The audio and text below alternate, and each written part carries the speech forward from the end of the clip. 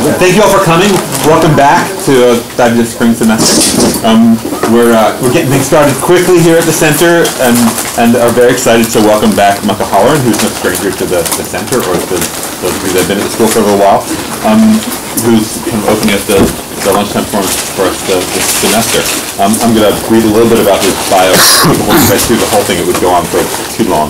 So Michael came to us in 2006 after teaching architecture and landscape architecture at RISD, and then 15 years at the University of Colorado, where he was Associate Dean for the College of Architecture and Planning. In Rhode Island, he practiced for 12 years as a partner in Everett, Clarke, and Holleran Associates. That was a planning, architecture, and landscape architecture firm. In Colorado, he chaired the Boulder Landmarks Board.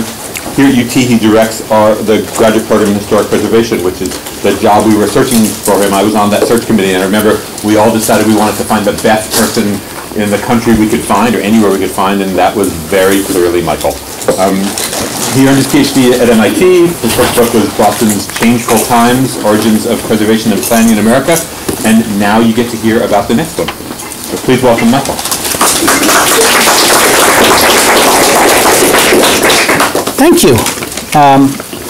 I'm going to start this one, since I am presenting among friends, with an origin story of this project. When I moved to Colorado in 1991, I looked out the window of the bus in my first 10 minutes in Boulder and saw this little stream of water next to the street, which was very interesting since we were at the top of a hill,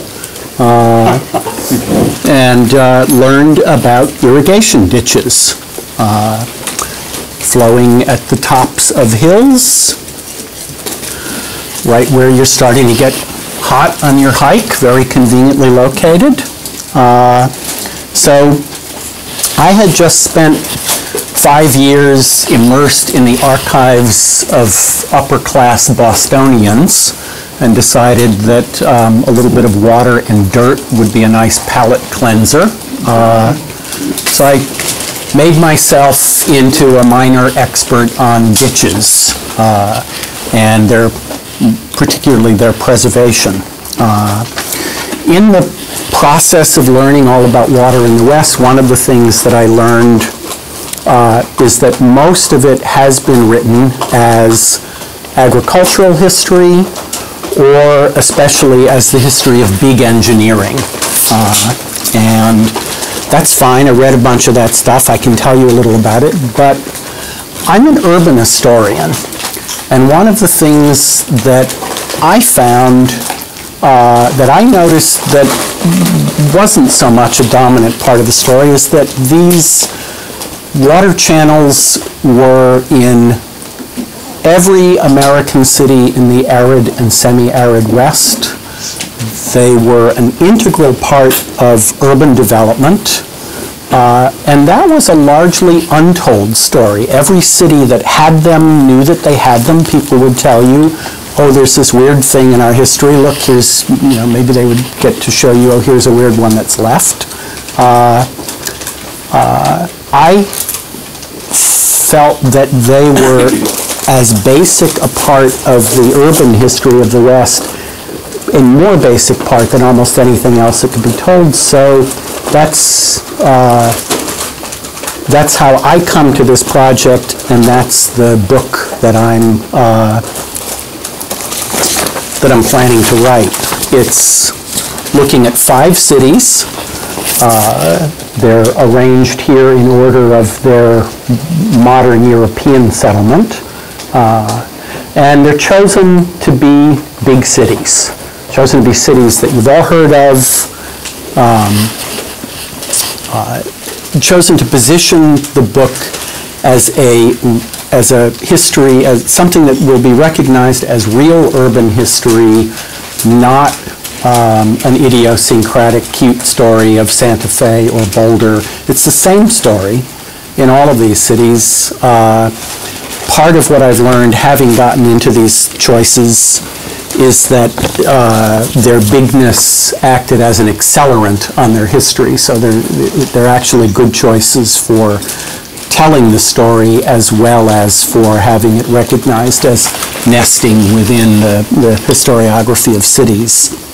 So I'm going to focus primarily, I'm going to talk today, I will draw from all 5 cities, but I will draw primarily from Los Angeles, and the reason for that is partially just sort of an accident that in starting work on the book, Los Angeles was my first archive visit.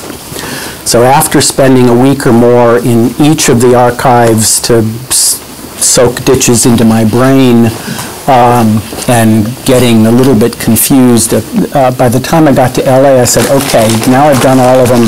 Let's stick with one so I can get it coherent in my brain. And it turns out to be a very interesting one, as each of them is. But Los Angeles is the one city of the 5 that has no surviving ditches flowing today. In Los Angeles, they were called zanjas. Here is zanja number 8R on Figueroa Street, about a block down from the poster view. And another part of the origin of the book, the exact moment of the origin of the book, I actually could look up in the timestamp on my phone, because 2 years ago, going on 3 years ago, at the SAH conference, as I was thinking about this, I took a break to go look. I had been reading enough to know that people who knew about the water history of Los Angeles said that there was nothing left. There was not a single trace that could be seen anywhere of this heritage in the city, people who had researched it for decades. So if you look in this view behind me, do I have the little, no, well, screw it. If you look at the Zanja Channel, look at the concrete walls, look at the little bridges, look at the ironwork on the bridges.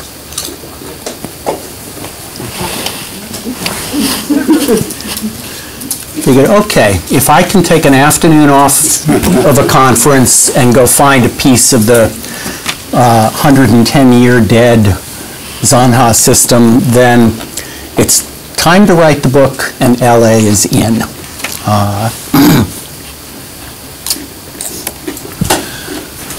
Rest of the talk is loosely organized around 3 different themes that will be conference papers that I'm giving to explore different aspects of the story. As essentially I have it organized as a book outline and the beginnings of a manuscript, and some of these cut across the outline and sort of test whether it holds water. Sorry, this is really great for dad jokes.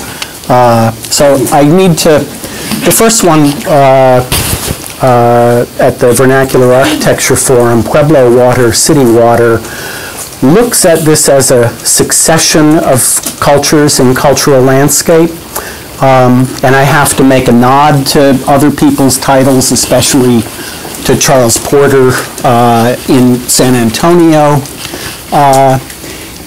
Each of these books, and particularly Daniel Torres Ralph, the Before LA, he doesn't have the title trope of mine, but he really is telling the cultural succession story.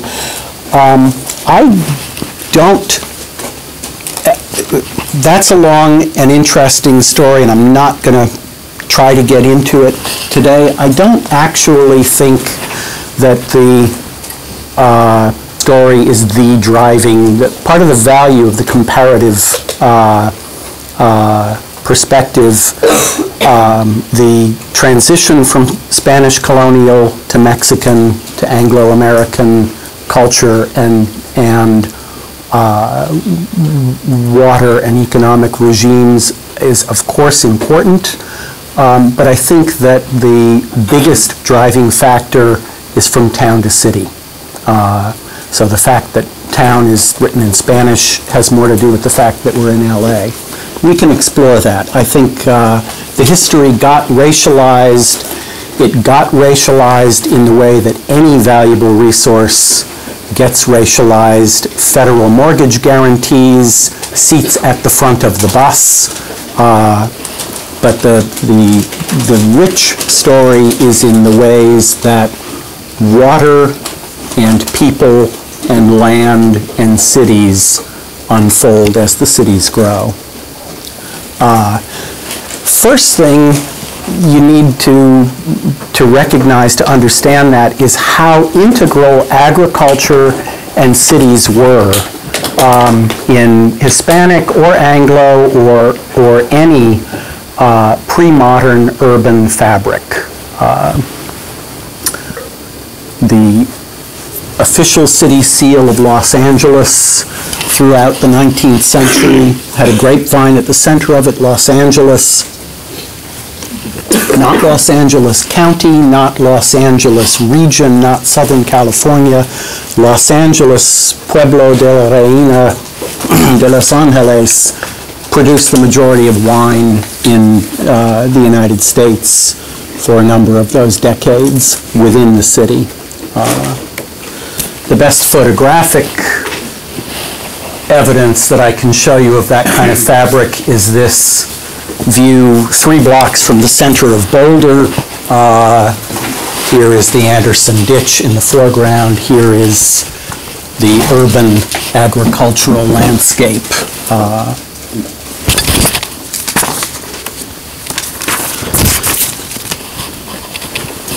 Part of the agricultural landscape is livestock and animals like plants, like water. Even more driving this as a major engine of urban history to understand is that horses were the energy system of the pre-industrial city. So it's not just what are we going to eat, what are we going to drink. It's not just agriculture and urban history. It is the energy history. This is the network of channels that you can think of as the equivalent of the oil pipelines and gas pipelines and electrical lines, growing the alfalfa, feeding the horses, running the city.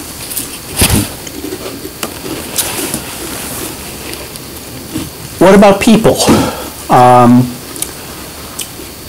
Domestic water in urban environments is a really complex story, which is also really undertold, as I've learned. I was very familiar, this is part of that big engineering bias. I was very familiar, and you can read a ton of stuff about the advent of modern piped water systems in any American city and cities around the world. And there's usually a fairly simple succession story. The succession story for Los Angeles is there were zanjas. There was a benighted weird time when people drank muddy water out of the street, and then they got pipes and all was good. The history of where and how people found water in cities, how they screwed it up, and how they dealt with having screwed it up is very nuanced, so that in each of my cities where I've been able to drill into it, there were usually at least 3 or 4 different ways that people got household water. So the Barilaro in Brownsville, which I don't have a San Antonio photo, but this guy's cousin was dragging the barrel around there.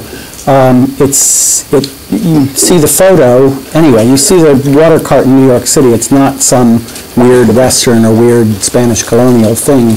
It's one way to get water around.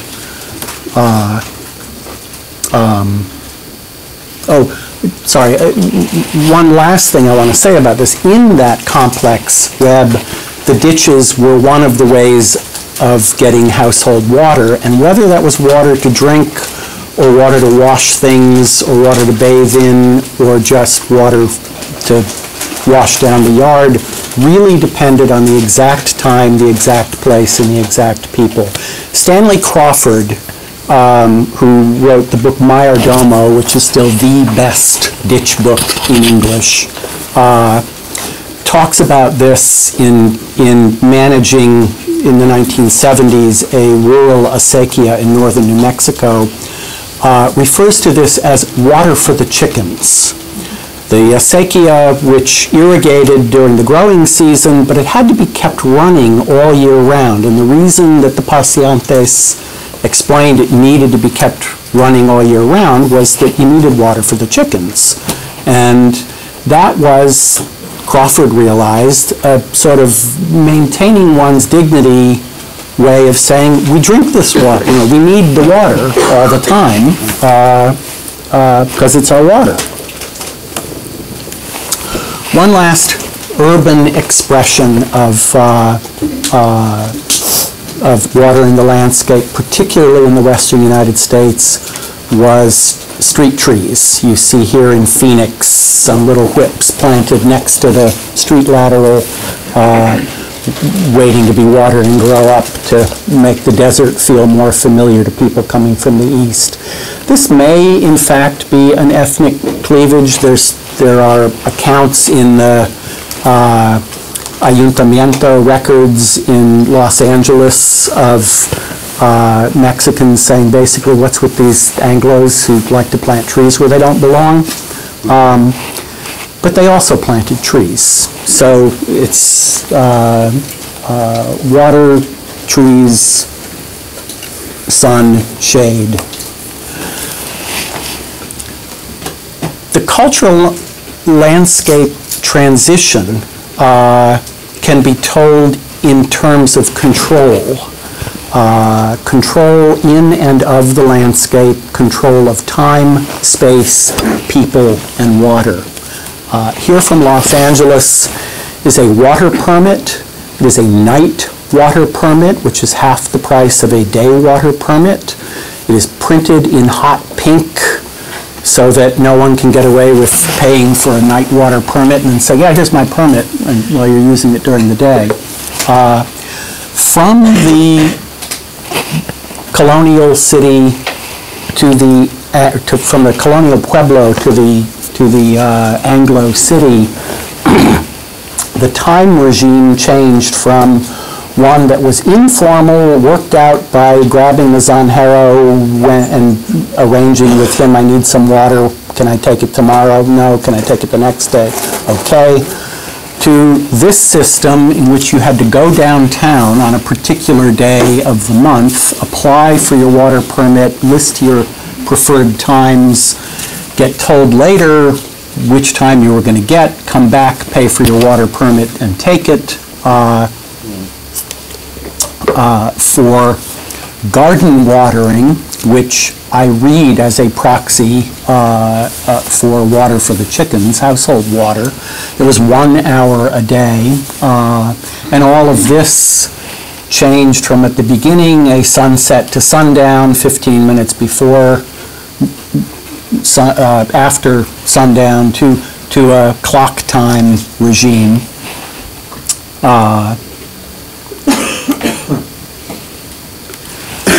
Space changed from a process of field locating ditches, you go out and figure out where, if you dig here, the water will flow, to one of surveyed topography, and then surveyed topography with specifications and design drawings and bids. Alignments of the ditch after a certain point in the history begin to have less to do with where do we need water than with where do we need the water to be so that it's out of the way of the street or building or other urban thing that we're trying to build here, that it's in the way of. And one more piece of space control, the zanjero, who had always had access to any property. The zanjero has to, if water's overflowing, if there's a problem, the zanjero needs to be able to get to it. That became more and more of a contentious thing to the point where people would relocate zanjas so that this person couldn't come on their property.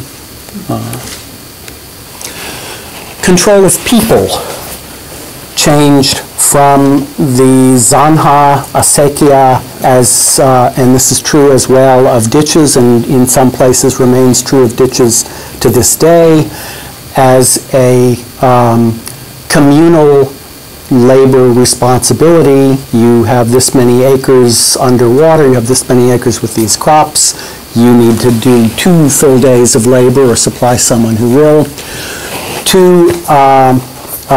In the early Anglo administration of Los Angeles, labor that was done by chain gangs that were primarily Indians on a very charming system in which you would pay the Indians in alcohol, the Indians would get drunk, you would lock them up, you would auction them off for a chain gang for the next week,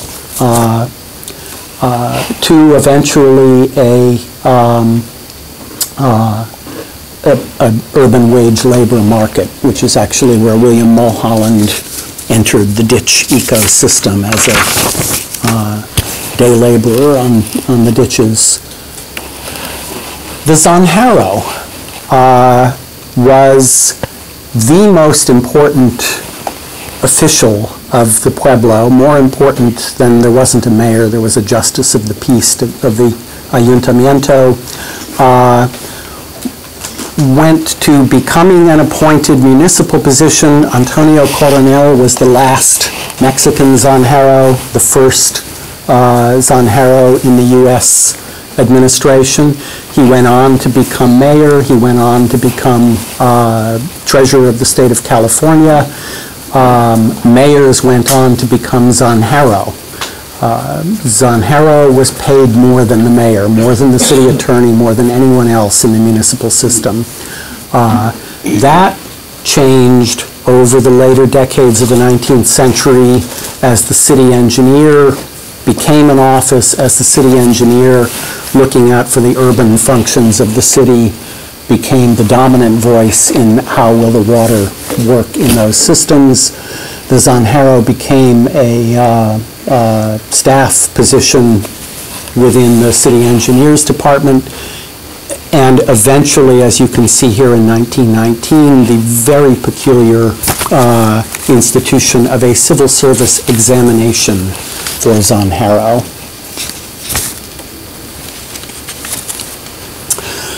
Control of water went from something that you did with a shovel by making dirt here or there so the water would flow the way you wanted it to there are some really poignant passages in which the city is trying to explain to people that they have to put gates on their ditches and having to explain to people what gates are. How do you build this thing out of wood that you're going to put in the ditch and have it control the water? To engineered bid document gates, and eventually to piping. We're not talking about pressurized urban modern water system. We're just talking about a ditch that flows unpressurized underneath the ground, but underneath the ground is a very nice control system because you can't get at it unless you're supposed to. Control of water was also, I guess, this control of water and people. Stealing water, which was not a concept in the ayuntamiento. The water was for everybody. It became not for everybody. It became part of a cash administration. It became possible to steal it and possible to be prosecuted for it. And you'll see by the stealing water and by the bathing in zanja that we have a control system for both water quantity and water quality. So William Mulholland is the possibly patron saint or devil of all of big engineering and water in the country. And the Los Angeles Aqueduct here on its opening day with his memorably brief speech.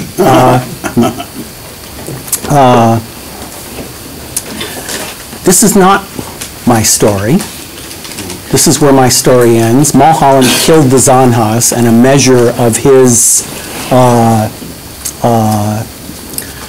hegemony as an engineer is that every other city in my story has tried to kill its zanjas, acequias, ditches, or canals. Only Mulholland succeeded.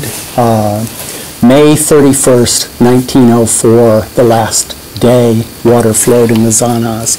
It is so hard to get a last date on anything historically, so as I say, measure of Mulholland's control. That's not my story, but that you saw that channel of water coming down with 45,000 people waiting at the bottom to watch it. There was nothing there. What the hell are we going to do with that water? I don't know if you can read it here, but a very peculiar passage, surplus aqueduct water.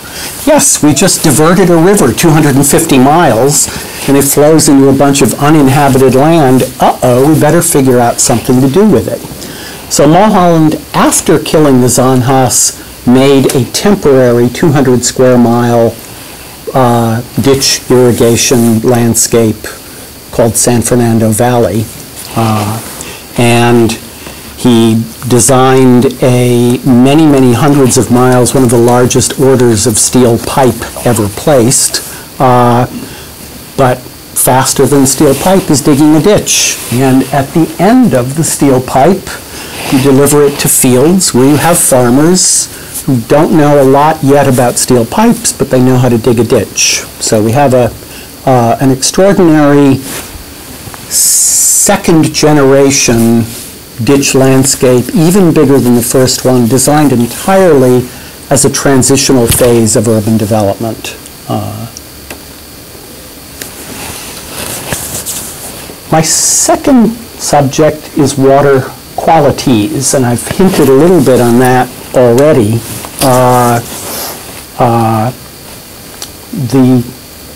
The discovery in reading people reacting to and arguing about water in these places is that water was not a single thing. The water idea that we as urban dwellers have today, leaving aside the plastic water bottle business, water is one thing. It comes out of a pipe. Water was recognized as a very diverse set of things with different qualities. Built into the pre-modern, pre-urban zanja, acequia regime were some water quality conflicts that were ancient, that were millennia old. One of them is washing uses, and you see here in the mid-20th century, provides water for laundry and bathing. Many residents drink the water. This is an ancient conflict. It's one that's there throughout the centuries of record in the archives, and it's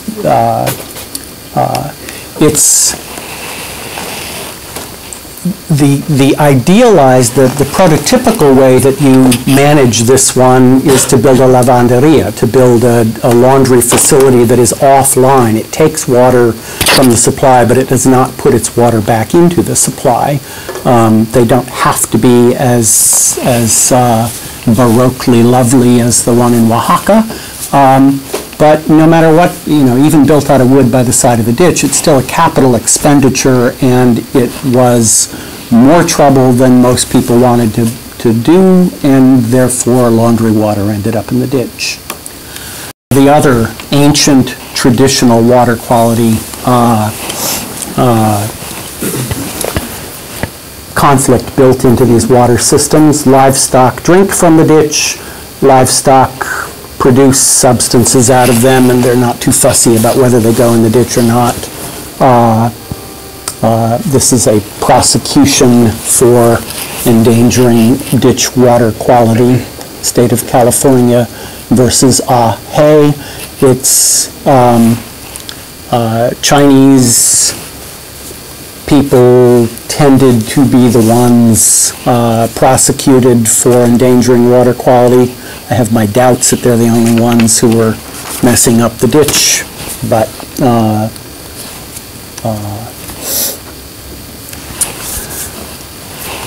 back to that question of how did people understand and manage their water, their household water and their drinking water.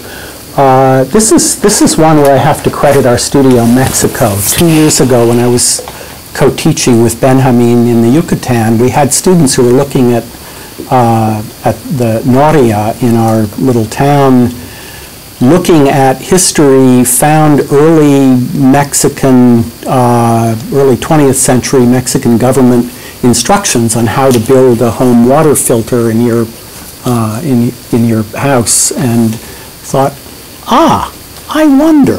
So here we have the part of that answer to how the water for chickens became water for people to drink. Those were the traditional water quality problems and water quality management solutions. Now we have a growing city, we have a growing industrial city, and we have new kinds of problems. In LA, gasworks, this was gas for street lighting, starting in 1867. Natural gas was not yet a concept. Natural gas was in the very, very embryonic petroleum industry. Natural gas was an odd and annoying, dangerous byproduct. No one knew yet how to capture it. So gas was a manufactured substance. If those of you who are not students and who are old enough to remember the 1970s energy crisis may remember coal gasification as one solution. LA didn't have so much coal, it had tar in tar pits, and that too could be gasified. And I haven't found the exact chemical answer to this, but when you take tar and you extract methane from it, what's left is bad to drink.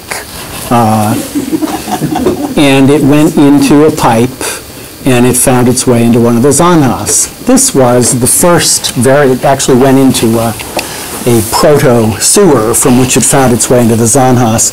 This was an enormous environmental issue in Los Angeles, to the point that the city, as they were fighting this out legally and discovering that the gas company seemed to somehow have a right to put whatever the hell it wanted into the sewers, at one point the city council's answer was, well, screw it, we won't have sewers then. Now what you going to do? Another particularly Los Angeles question as we get a little farther along in the embryonic, now infant petroleum industry. Oil wells, which as you can see were a somewhat unregulated piece of the urban landscape, and in the foreground you can picture for yourself, this is unlike the gasworks, which were deliberately using the water system as a sink. The oil industry, which was a more extensive, it was point source, but hundreds and thousands of these points, and they didn't want the oil to go into the water, it's just that sometimes it did. So this is right upstream from our lovely Zanja 8R on the poster, and suddenly got those people in their nice houses to want to cover their Zanja and not be so interested in it. The last, and I can't even, you can help me rank order for weirdness, but the last of the water quality stories in the Zanjas in Los Angeles, you see here the city sewer discharge / Southside Irrigation Company. The water in the Zanjas eventually left the city of Los Angeles, and the excess was bought by farmers south of the city. They were always short on water. As the city did build a sewer system, it had an excess of that kind of water. In almost every other city, the answer, as engineers were happy to tell, at least to the mid-20th century, the solution to pollution is dilution, and the problem with dilution in Los Angeles is that the river did not have any water in it. So it's one of the only places where putting the sewage into the river could not be the answer, because it would become a river of sewage, and even Los Angeles people downstream from Los Angeles figured out that wasn't okay. Interestingly, though, what they did think was okay was to put it on their fields and grow crops with it, including vegetable crops. So several decades of interesting conflict, again, which is more than I can do today, but a lot of the basic story is that since people were using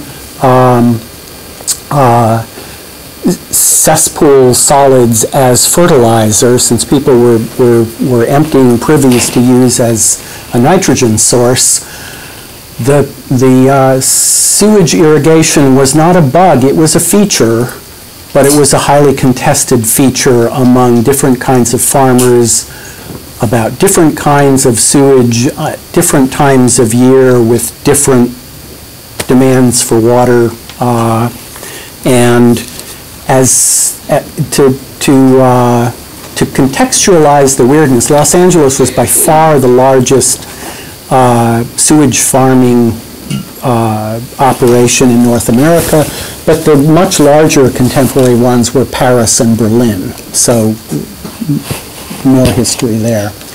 Last one.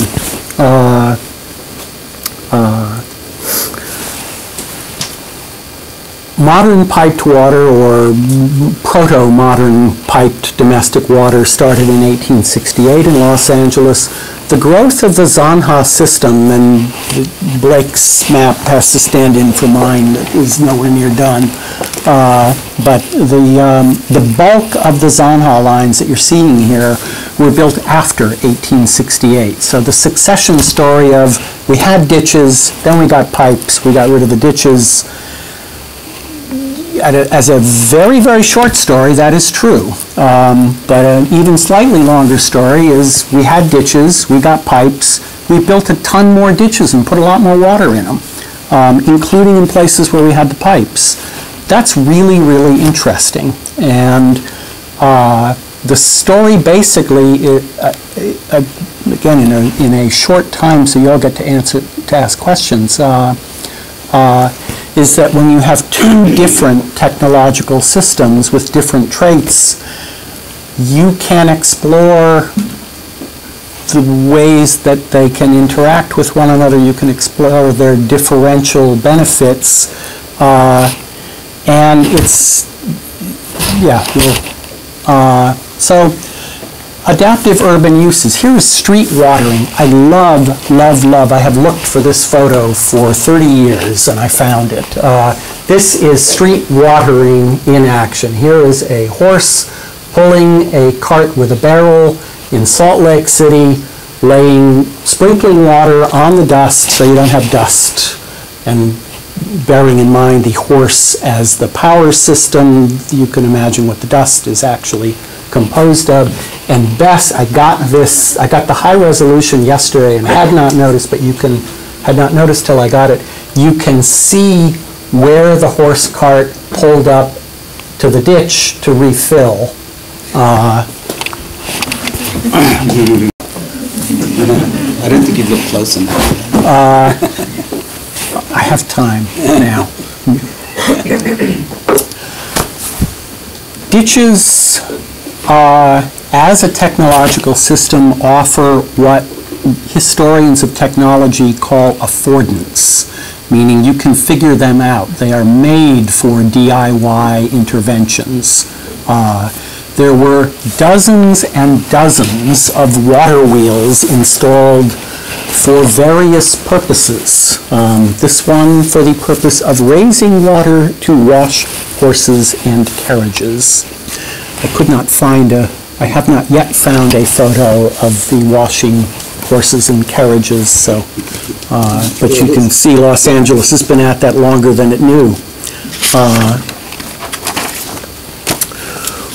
Water provided water power. Los Angeles used it for industrial mills. Los Angeles, at a certain point in the 1870s, had this completely delusional idea that it was going to become a water-powered industrial city. After that, you see here on where there is a drop on a canal, You see in the background a hydroelectric plant to harvest industrial power in another way from the potential energy of water and gravity.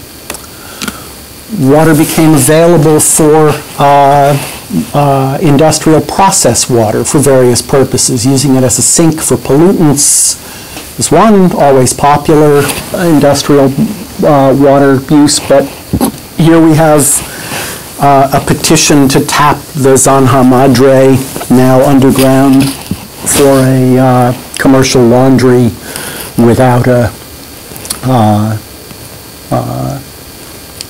Chinese name on it. And what's really fun is looking at this, you realize what they're really doing is formalizing what they've already been doing from seepage, and probably somebody came in and waterproofed the Zanja Madre and they said, crap, that's not working anymore. The cultural landscapes of irrigation were themselves repurposed as of agricultural irrigation as urban cultural landscapes, most particularly in Phoenix, which cannibalized its citrus orchards as suburban orchards, keeping the flood irrigation system in the suburban yards. Ditches have been taken as urban design amenities, as water feature amenities,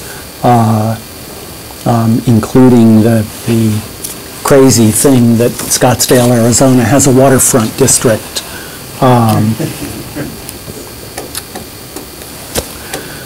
There have been other miscellaneous cultural appropriations of the landscape. The most important of the adaptations are recreational use of the rights-of-way, trails, bicycle trails, in some cases roads, parkways like the one in Denver, have been consistent uses of one kind and another, and the significance is, I would argue, greater than simply we have a place to run in the city.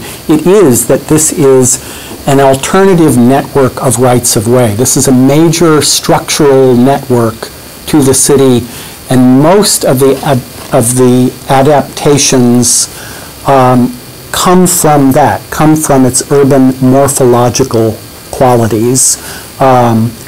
As a right-of-way, also, back to basics, as a means of moving water, which they have done for drainage, which they have done and continue to do, including this one with the gentleman and his dog, as part of the Phoenix water system. You are drinking that downstream from this photo.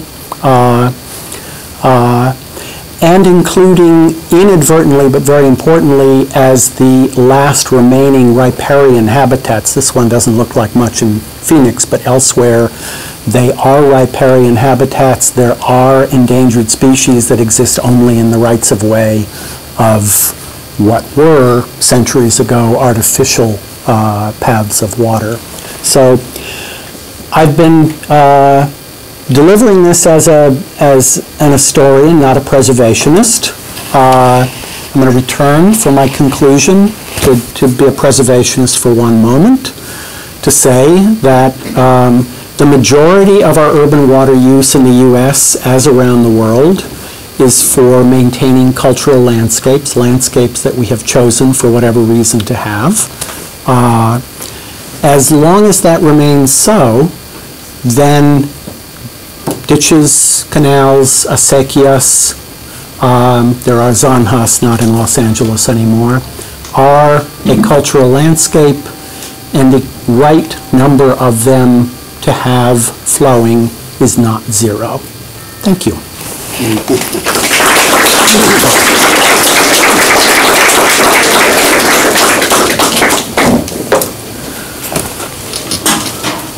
All right, we're open for questions.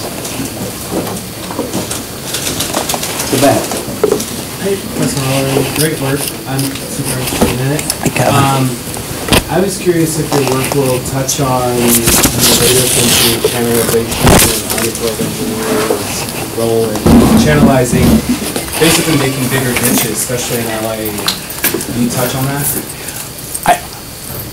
My focus is on the artificial channels, and that's, even as I say that answer, that doesn't work very well for the Los Angeles River, which is a pretty artificial channel. But my focus is on the channels that have been diverted from their natural drainage purpose. There's a great, I haven't put it in here, but on the subject of urban design, there's a great line, a great explanation by Frederick Law Olmsted Jr., who did some consulting work in 1910 in Boulder on this, explaining the differences in essentially the phenomenology of the ditch versus a natural drainage, which is that because it is, in theory at least, a controlled flow in a controlled functional space, the water can be high, the water can be near the eye level, and it completely changes how you perceive it and how it works.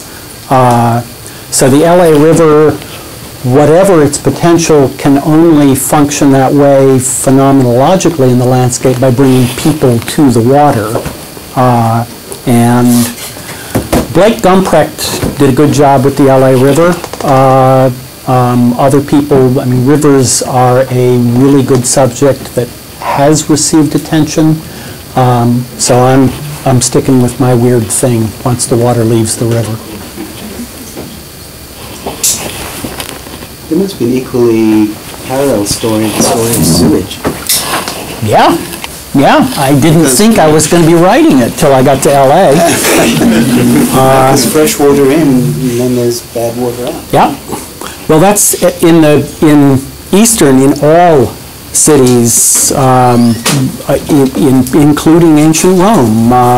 The story always is you build the water system first, and after that you notice that this water, like, it's flowing in. And in a sense, even aside from what you have done to that water in your metabolic processes, you suddenly have a lot of water. I mean, the Owens Valley water flows into Los Angeles. It's got to go somewhere. Yeah. It's like arteries and veins, right? That is exactly it, yeah. And you can picture the engineers who figured out, let's build an arterial system. Oh, veins, right. A couple more ventricles. Yeah. So as you showed in your slideshow, that Intercity ditch is still flowing in Boulder, and places like the Acequia Madre and Santa Fe still flow. I've been to both of those, both of them. Other smaller places, they're still in use. Places like Advocacy in New Mexico I've also been to. So I'm kind of wondering, since they're still flowing and being maintained, what do you think is the present value of the acequias or acequias today? And is it cultural? Is it symbolic? Is it infrastructure? What's its purpose, and why are they still valuable in these places? I think it's all of those things, and I think the important thing about any of these networks and their value is that they are really, really multidimensional. They are aesthetic and cultural and hydrological and ecological assets in a variety of different ways, and they suffer from any kind of evaluation that tries to simplify them. Anything that can quantify some part of that and therefore account for only one dimension of what they're doing will optimize the subsystem and miss the big system. But I think that, you mentioned the fact that they are being maintained, and that is, to me, the most fascinating part of the technological story today, because they're high maintenance. It takes a lot of work. It takes consistent attention. They are water, which is extraordinarily valuable. So none of this happens. I mean, if it happens today, it doesn't happen again tomorrow. unless there's a community of people seeing and acknowledging value in them. Michael, you started your talk, thank you for a great presentation. I loved it. Thank you. I want to learn more about those beaches. I hope you will soon have an opportunity to read more about them. So you started your presentation by telling us that you don't want to racialize this history. That I understand it's a minefield, right? It's a very difficult. But you ask a question. But I wonder, isn't that a gigantic effort not to racialize it? Well, how you pretend to balance that? I mean, what's the?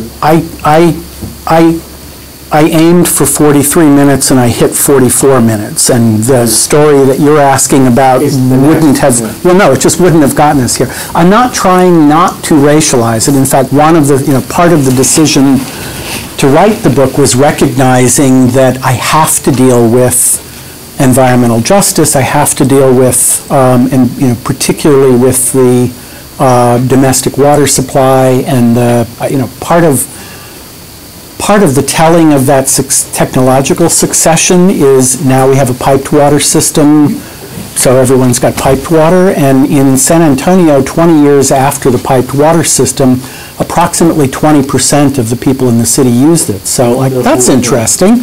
I wonder, gee, everybody else must be really thirsty if that's all we got now. And more complicated even than that, because on the far west side, the poorest places didn't even have the acequias.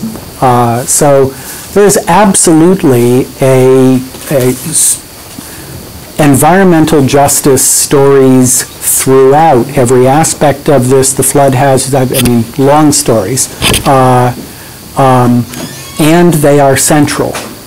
The story that I think is specifically overtold, and it's not for me to argue against it, it's just to say, okay, it's being told, is the one of there is a Spanish colonial coming from the Islamic tradition of irrigation. There is an indigenous tradition of irrigation. These cultures brought irrigation to North America. I don't believe that seeing it in racialized or ethnic cultural succession terms actually describes the story of what happened then. You have Anglos in Los Angeles strongly arguing for the traditional Hispanic system, the values on water and how it should be administered come out in conflicts over what do we do now here with this thing, and it's a wonderfully complicated story. What draws my attention on the way you presented is that water fluctuates between being desirable and undesirable. Yep. And it's again and again, as the technology changes, as the demand changes, as the culture changes, it can be desirable, becomes undesirable, then it's desirable again, then it's undesirable again. And it's desirable this morning, and then when there's a break in the ditch bank, it's really undesirable this afternoon. Yeah. And to me, what I think you cannot avoid is the fact that it's desirable, then it's appropriated by some groups to the detriment of others. Then when it's undesirable, it's dumped on some groups. Mm-hmm. And all of that happened. Yeah. All of that happened. All the time. I understand that both the urban historian, the technological, and the racialized points of view are insufficient. All of them alone are insufficient. But when they overlap, it becomes really, really rich. Yes, yes. What most fascinates me about it is the fine grain of how it actually worked.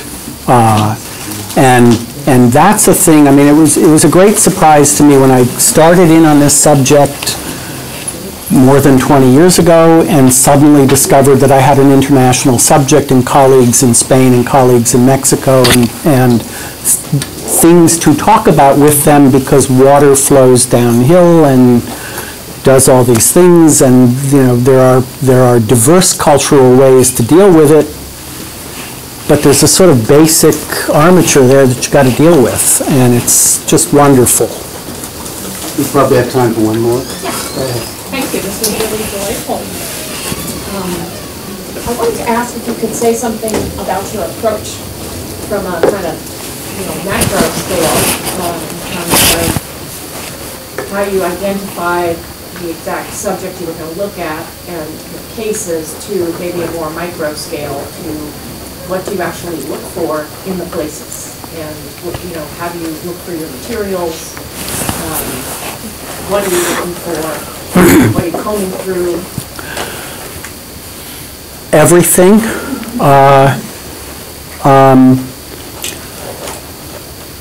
Trying to answer that one succinctly, I am, as an historian, my methodology is to be omnivorous, to look for the different kinds of sources that triangulate. So obviously I will read histories. I, as you can tell, love graphic sources of any kind. I'm doing mapping, I'm looking through city records, I'm looking for whatever there is. It's part of what drives that is that the parts that are most interesting, I mean, this is the most ordinary of life, except when it's extraordinary, but the ordinariness is what drives it, and then you have to dig deeper for that. I alluded to the fact that trying to figure out when something ended is almost impossible, because nobody wants to talk about that. Everyone wants to talk about the new stuff, and I'm interested in the old stuff. I mean, it's easier to find out when something began, or like the first time? Yeah. The first water flowing through the pipes in Los Angeles got the date, got the newspaper articles. The other part that I'll say is that having some familiarity, having some tangible familiarity. I mean, I have cleaned these ditches. I started this project by getting myself the absolutely unwanted historical job of going out and walking the damn things to assess what was there. And so I've walked many tens of miles of them, documenting and mapping things, and spent a lot of time with ditch people and spent a lot of time with mud on my boots. So having some understanding of what is the water actually doing and why are people doing this stuff with it is really a helpful thing to bring into an archive. Is there a huge mosquito problem? Not so much, because it's flowing water and it's in a, I mean, they feed wetlands. There are mosquitoes who may or may not know that they owe their livelihoods to the ditch, but Thank you very much. Thank you very much. Thank you.